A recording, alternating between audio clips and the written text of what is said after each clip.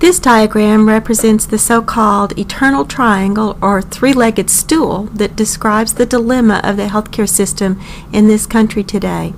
You need all three sides to complete the triangle, all three legs to hold up a stool. The trick is determining how to improve one of the three without damaging the other two. We will spend a lot of time this semester learning how this juggling act has been done so far. We may even come up with some ideas to help make it work better. Costs. Healthcare spending currently accounts for around 16% of our gross domestic product. That's a number that you really need to remember. The Centers for Medicare and Medicaid, or CMS, studies estimate that it may rise to as much as 18% or 19% by 2013. Many experts foresee a train wreck down the track when costs get this high. As costs increase, employers have begun to pass on the increases to employees, called cost shifting. Because the system is so large and interdependent, a rise in costs in one area affects others in seemingly unrelated areas. For instance, the market pricing of newly patented prescription drugs results in higher costs to both consumers and to the federal government, who must reimburse prescription of drugs under Medicare Part D and Medicaid. Development of new technology creates rising costs for providers, both inpatient and outpatient, and also nursing homes and other long-term care facilities. And through cost shifting, this goes to the consumers who bear part of the burden. Your text refers to the concept of provider-induced demand, which is referred to in regular economics as supplier-induced demand. The text defines this in a somewhat biased manner, in my opinion, and you'll have to check the definition to see what I mean. But marketing and prescribing the latest medication or medical procedures can increase patient demand for services. There's another term that we'll come across later in this semester called the technological imperative. The idea that once new technologies such as MRIs, PET scans, non-invasive colonoscopies, and so on come on the market, we all want the latest and the best, also driving costs up. So it works both ways. This could result from either, say I go to my primary care physician and I want an MRI and I ask for an MRI. That is the technological imperative. However, if my primary care physician buys all of this new technology and then prescribes it for patients indiscriminately in order to drive up demand, then that is provider-induced demand. It works both ways. And one of the ways to see how this differs geographically is go to the Atlas of Healthcare,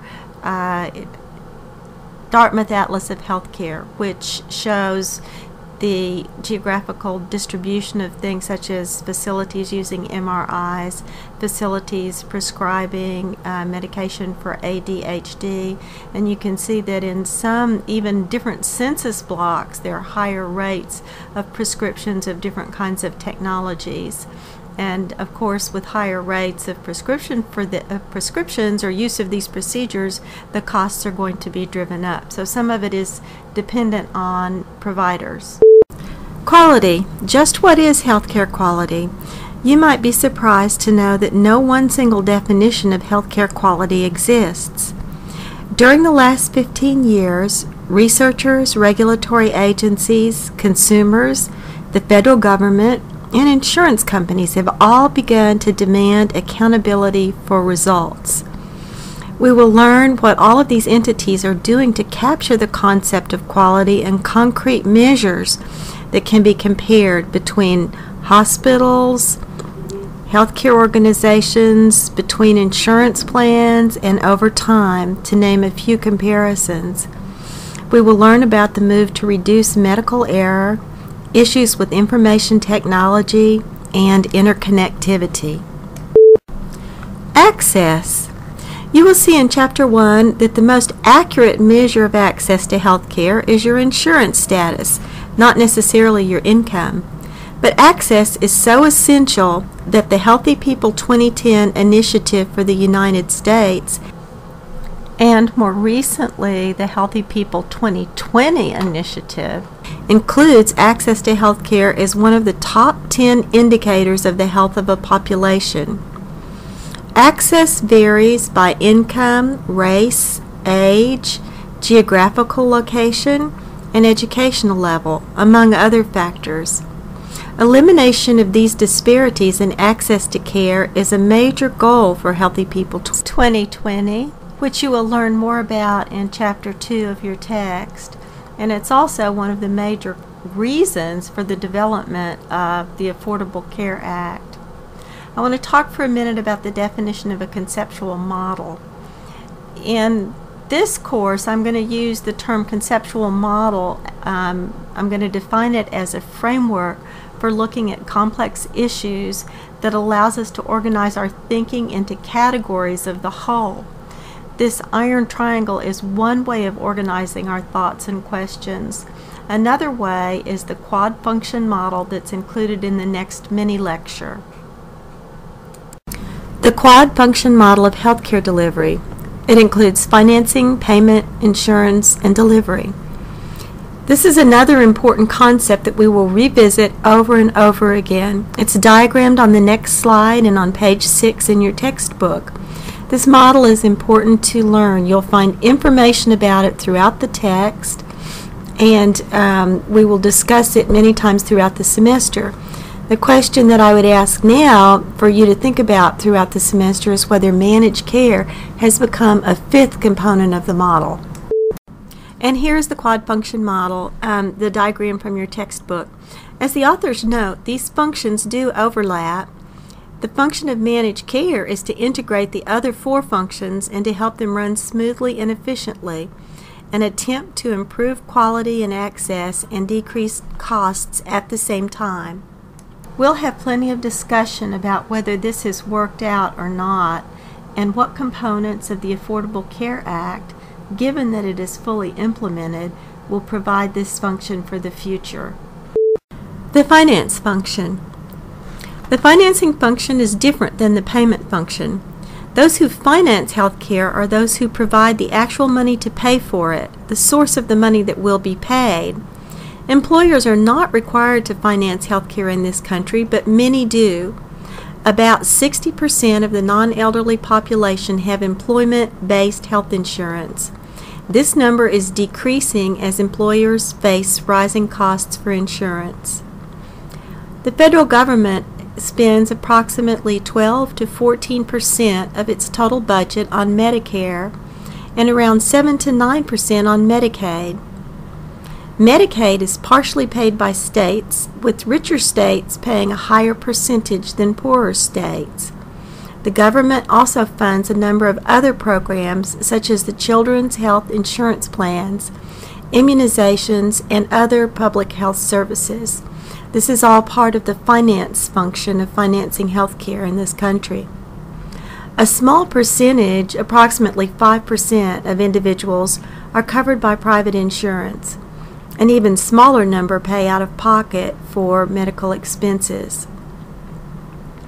And healthcare organizations do the financing. This is something that's not often described overtly. However, in essence, hospitals and outpatient clinics finance the portion of healthcare that they write off as uncollectible debt.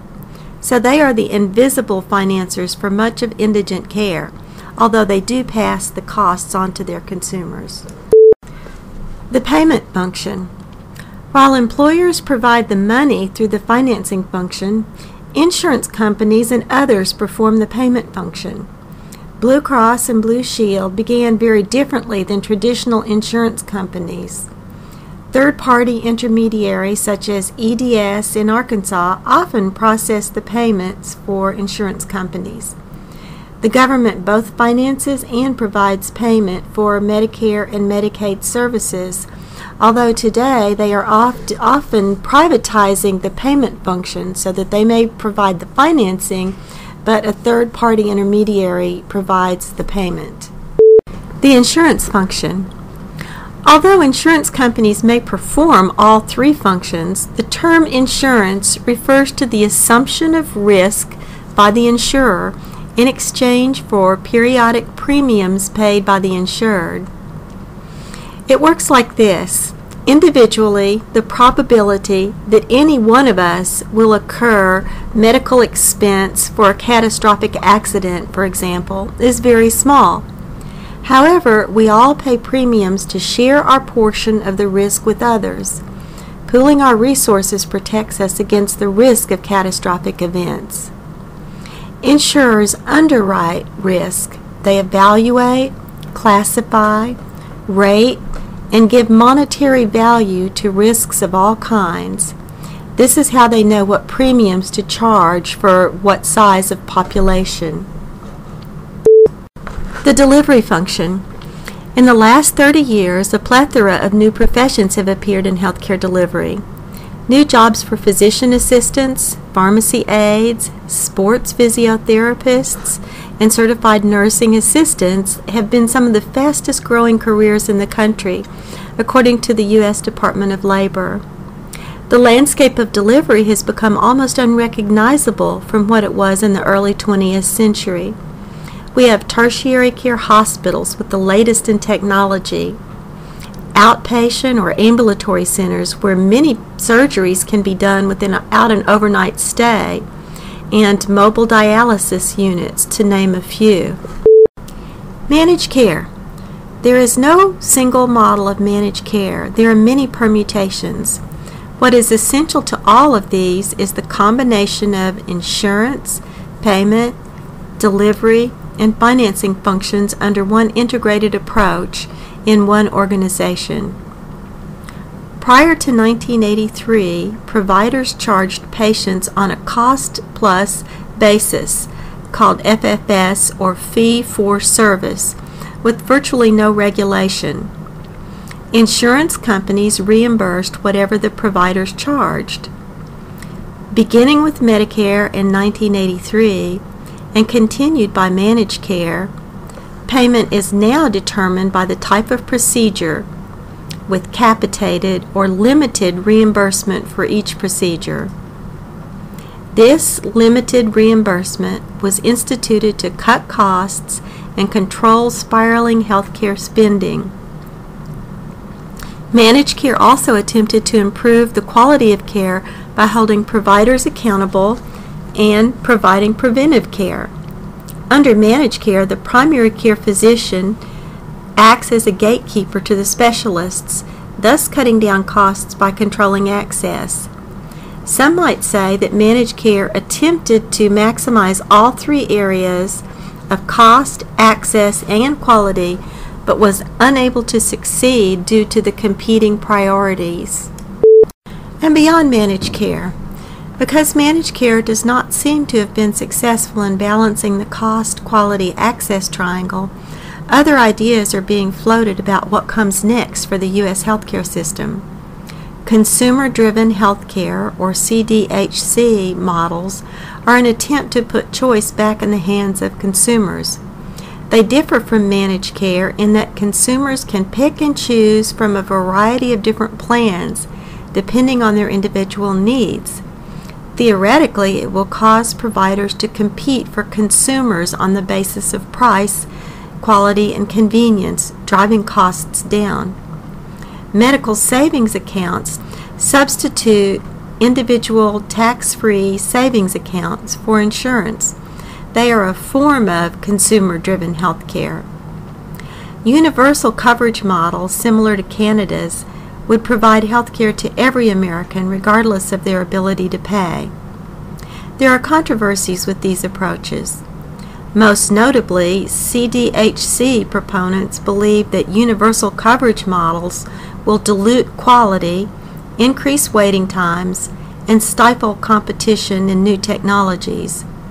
Universal coverage advocates believe that healthcare is a right, not a privilege, and that CDHC models will force many Americans to choose between healthcare and other basic necessities. And finally, the Patient Protection and Affordable Care Act of 2010. Rather than launch into a full explanation of the new law, I have posted 2 YouTube videos and 1 website for your enjoyment. Well, okay, the last one's more of a resource than for your enjoyment, but it is a valuable one with a nice timeline for when all of the provisions are set to take effect. The first video is about 3 minutes long, the second one is about 9 minutes long, and is from the Kaiser Family Foundation, an important health policy think tank. I would love to hear your feedback on these videos. This is the last of the mini lectures for this week. The healthcare system, external forces, international comparisons, and summary and wrap up. I'm going to discuss some of the external forces that impact on how healthcare is delivered in this country. Then I have a brief summary of how to access the data for Assignment 1. I've posted Assignment 1 in the assignment sections of the course. We're going to have 4 of these over the course of the semester related to demographics, health, and healthcare professionals, and so on and so forth.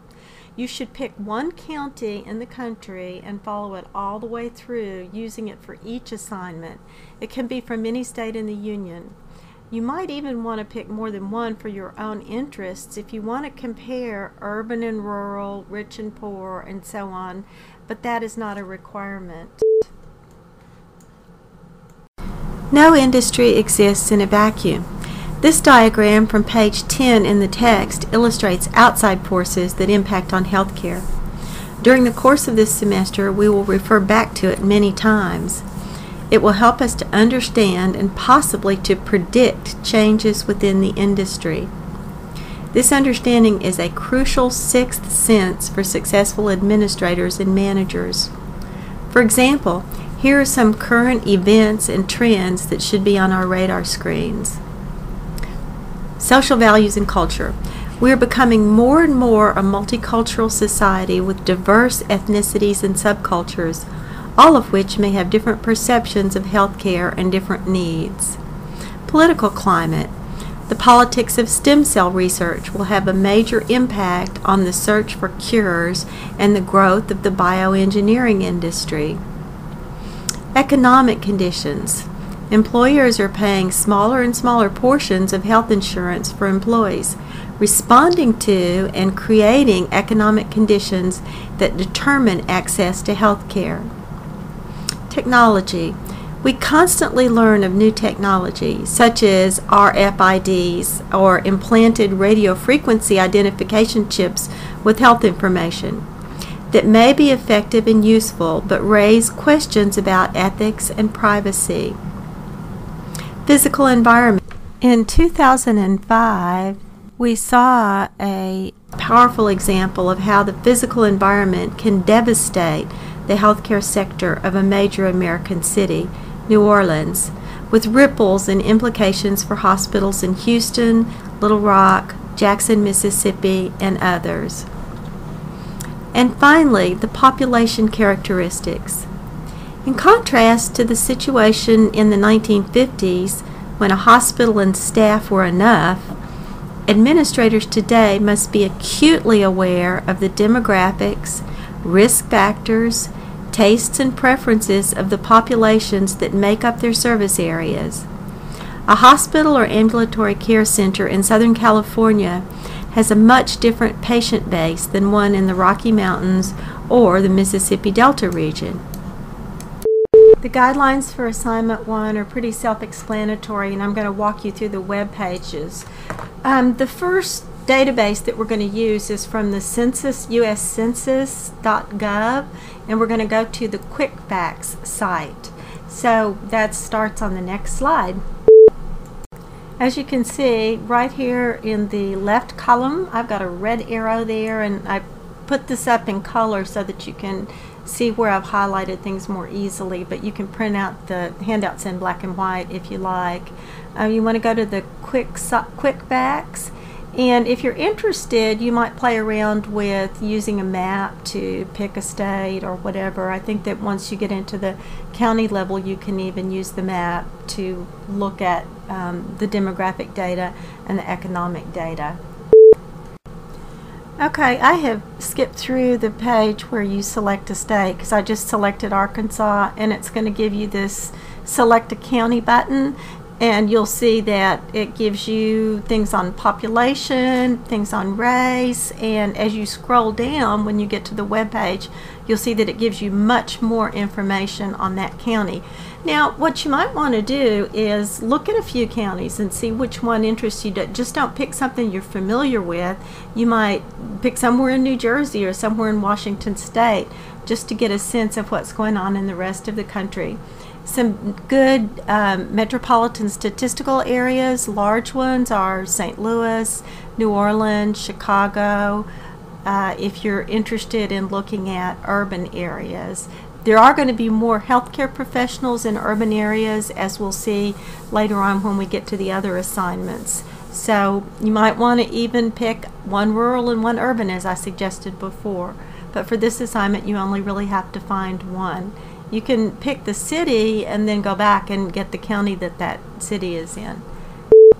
I neglected to point out in the previous slide that it compares the demographics for Arkansas to the country as a whole. And so when I clicked on Select a County and selected Pulaski County, Arkansas, it compares Pulaski County to Arkansas as a whole. If you want to pick certain demographic variables and compare them to Arkansas and the country as a whole, you've got it all here right in front of you in just those two web pages. I'm going to talk just briefly here about the three primary forms of health insurance or healthcare systems that are mentioned in your textbook.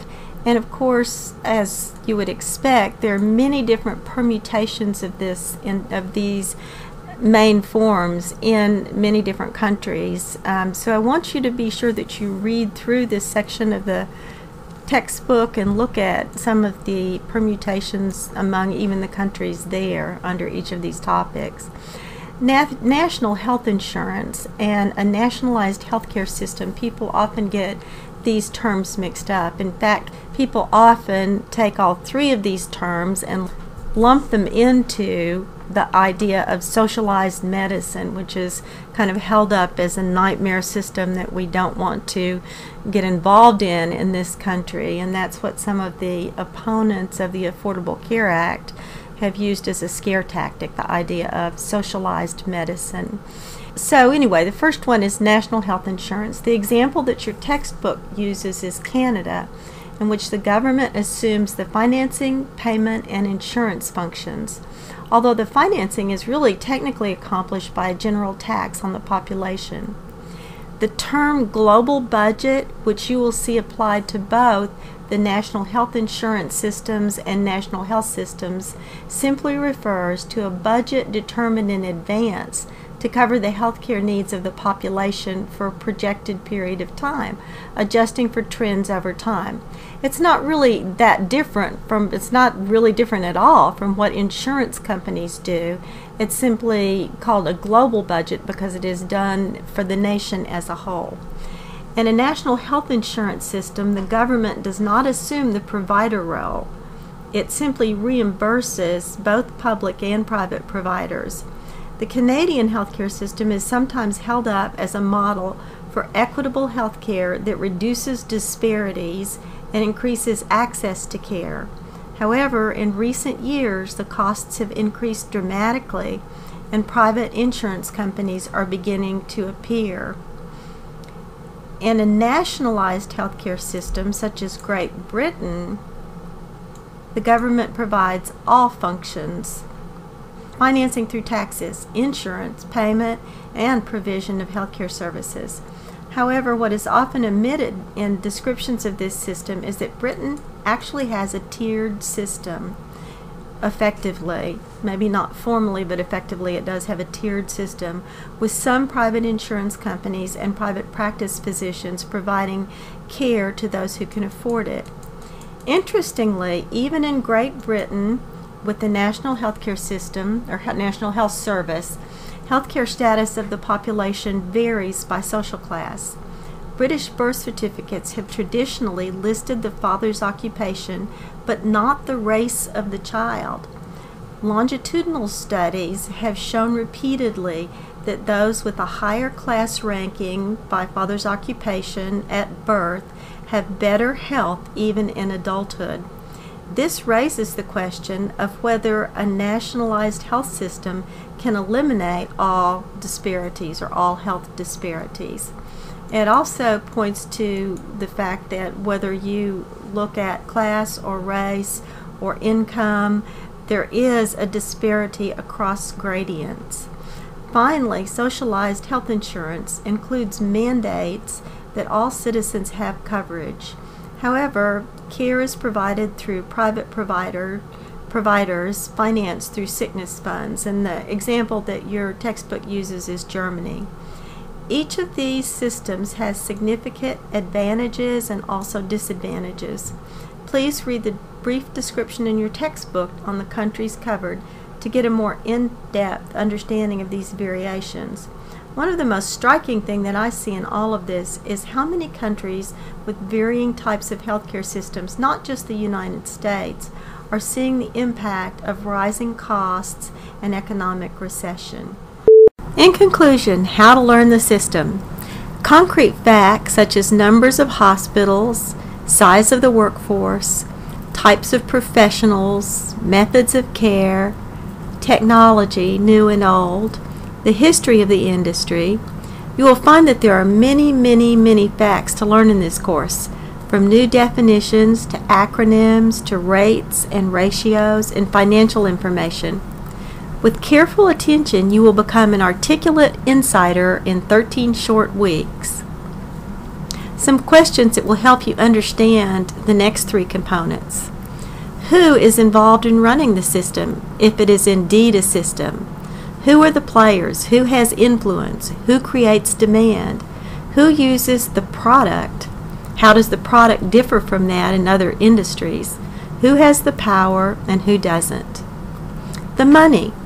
What is the healthcare marketplace? Does it exist as a true marketplace? What does healthcare cost? Who pays for it? Where does the money go?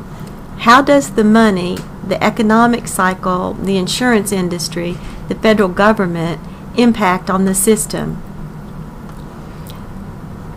What are the methods of interaction, formal and informal, between the players? What laws, regulations, lobbying activities, consumer characteristics interact to produce the system we see today? What is the impact of outside forces? Who has power and how is power shifting? Just as in learning tennis or a foreign language, as you master the pieces, the big picture will become clearer and clearer. At times it may seem that you can't see the forest for the trees, but stick with it. Take time to reflect on these questions and your focus will broaden and deepen. That's it for this first lecture.